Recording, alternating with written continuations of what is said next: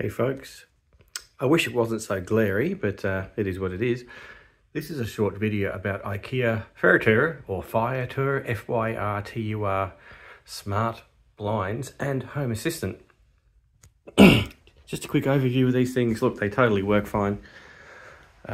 Here is a little button I fitted, and you can see them going down.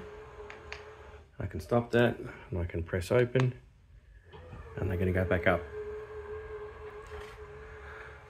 But this is more about home assistant.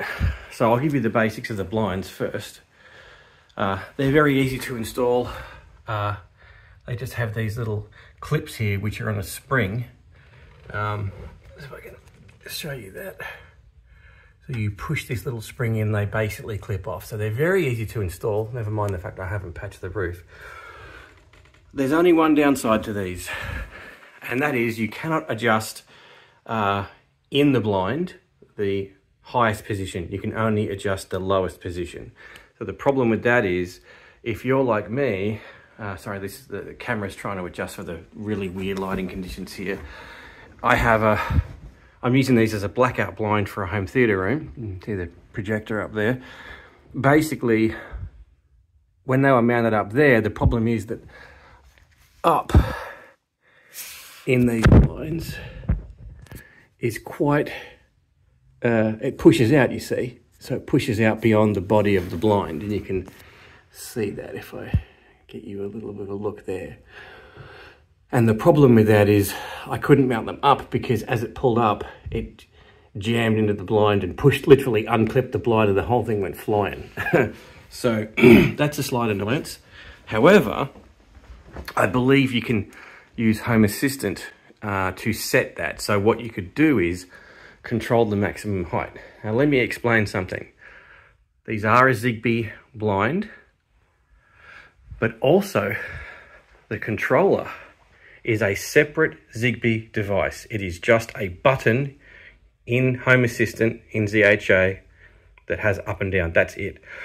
So you could say double press does something, hold press does something. You can do whatever you want with that button. You can even control something else with that button. You can control the blinds and the lights with that button. You can control the blinds with the lights and your Logitech Harmony to turn the projector on with that button. The point being, it's way more flexible than you think. When you look at the Ikea documentation, it appears that they're all bonded, bonded together. They're not. They're just Zigbee devices. Okay, so here we are in Home Assistant in the developer tools states, and you can see when I search for blind, I've got a bunch of automations, but you can see these new blinds actually have the current position and target position set. Not sure why that one's set to 73. That's weird. But because the position is tracked, it means that you can change your automation. So if I go to my automations, but I can change this and say theatre blind button close. I can edit that, and I can action cover close, but I can also set the position, cover set position, right? Theatre blinds, and I can set the position to be 0. I'm actually on the wrong one. Oh no, yeah, no, it should be open actually. Leave theatre blinds button open. Yep, so basically what we do here is we set the position, and we could set that to say 85. There you go. Pretty simple.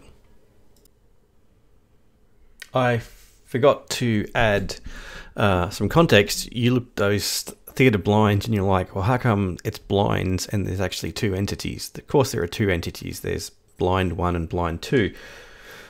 Now the Home Assistant thing, it's a helper. So you go into Home Assistant and I've got a helper called theatre blinds, and if I show settings, and it's group options that shows you where the actual entities are. So you can see options, members, theatre blind 1 cover, theatre blind 2 cover.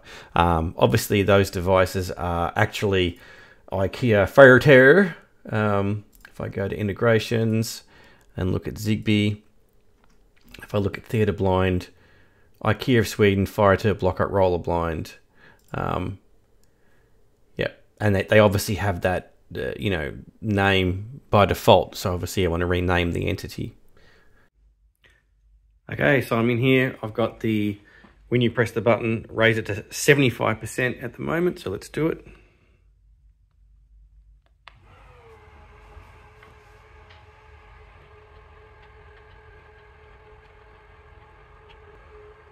There you go. Works fine. So the only trick is going to be, you have to make sure that nobody ever presses one of the little buttons on the blind, which are on that left thing there. If anybody ever presses those, it's going to go to 100%. And if your mounting means it's going to basically jam up and fling the thing off the wall, well, that's kind of on you. And here's one more benefit of these. They come with 2 of the Ikea TRADFRI Zigbee repeaters, and these can be bound to Home Assistant, and these are like, I think they're like 25 bucks each or something. I can't remember. I bought a couple of these because they are the best repeaters to use. So right now I'm not in use, but if I wanted to add more repeaters, I can just bond these to my Zigbee controller and away we go.